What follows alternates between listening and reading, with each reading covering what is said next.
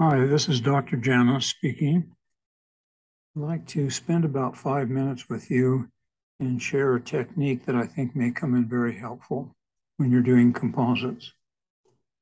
So let's say that you have just completed a restoration and you are polishing it down and you discover a void. So the question is, do we have to remove the entire restoration and start all over again? And the answer is no. And this is the technique that we can follow to repair that. So the first thing we're going to do is to place a rubber dam over the tooth. And we don't have to include the adjacent teeth. All we have to do is punch one hole, put the clamp on the tooth, and pop it over. So we're going to place that clamp on the tooth, lubricate the tissue side of the dam with the patient's saliva, and just pop the dam over the one tooth. It's going to be repaired. Now what we need to do is take the 012 green stripe diamond, which is coarse cut, and open up the defect. And you can see the number on it is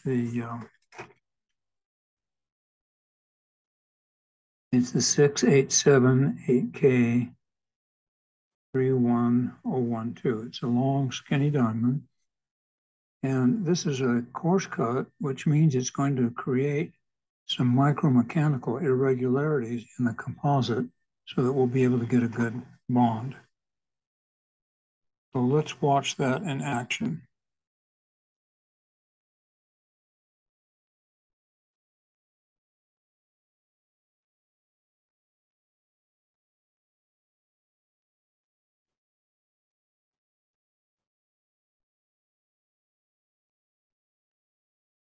Then the next step is going to be to etch. Now, you may ask this question, when we're etching composite, does it actually etch? And the answer is no. If this was adjacent to the enamel, we would be etching the enamel. But all we're trying to do now is to clean all the degrindings and the debris out of the tooth so it's nice and clean. So the etching is mainly a cleaning operation in this case.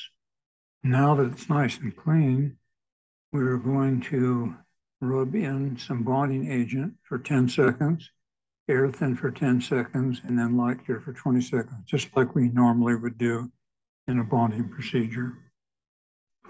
Now we're ready to place the composite. And it's a very small opening, so we'll probably do it with an Explorer, compress it with ball burnishers, and then smooth with a micro brush and light cure for 20 seconds.